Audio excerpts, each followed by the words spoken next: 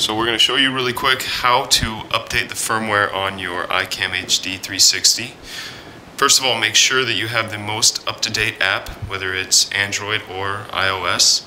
And second of all, because the file transfer is so big, you need to be in the same Wi-Fi environment as the camera. So make sure your device is connected to the same Wi-Fi. Next, open up the app and select the camera.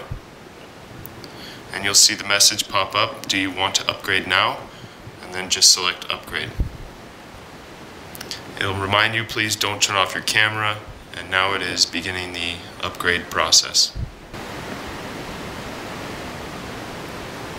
Now you will see once the upgrade is almost finished, the camera will begin to recalibrate itself by turning, and then you can see the upgrade successful message. Tap OK, and you should be able to begin the live view by just pressing the play button at the top.